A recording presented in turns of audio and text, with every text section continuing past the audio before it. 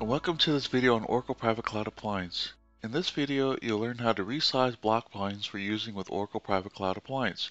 The block volume service lets you expand the size of block volumes and boot volumes. You have several options to increase the size of your volumes. Expand an existing volume in place with online resizing, restore from a volume backup to a larger volume, clone an existing volume to a new larger volume, and expand an existing volume in place with offline resizing. Note, you cannot decrease the size of a volume. With online resizing, you can expand the volume size without detaching the volume from an instance. Online resizing requires you to rescan the disk and extend the partition. For details on rescanning disks and extending partitions, please consult the OS documentation for your OS type and version running the instance. Let's first resize an online block volume from the command line. I've already installed the OCI CLI, so please refer to the video, Configure the OCI CLI. From the command line, list the available block volumes to resize by running the command OCI BV volume list -- compartment-ID followed by the OSID of the compartment. The results show that the block volume my-bv-02 has a size of 50 gigabytes. We'll resize the online block volume since it's already attached to instance my-instance-02. From the GUI, click on the navigation menu and then Compute, then Instances. Click on my-instance-02 and scroll down to see the block volume my-bv-02 attached. Returning to the command line, let's run the command OCI BV volume update -volume-ID followed by the OSID of the volume -- size-in-GBS, which is the size in gigabytes. This command updates the block volume with a new size of 100 gigabytes. Let's return to the GUI once again and see that the my-bv-02 block volume was successfully resized to 100 gigabytes.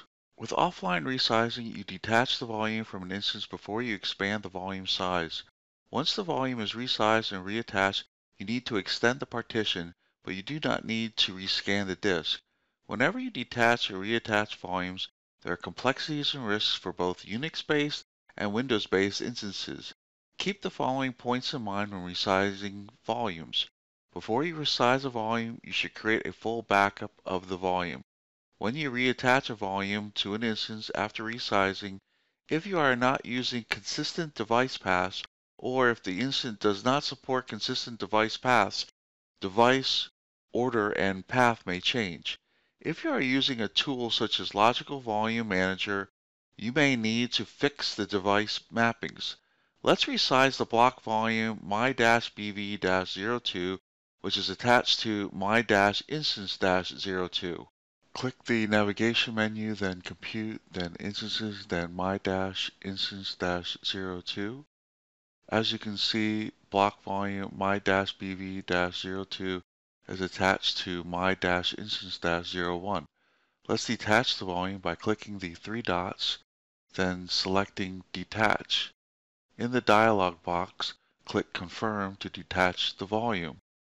As shown, my-bv-02 was successfully detached from my-instance-01. Let's now resize the volume to 150 gigabytes.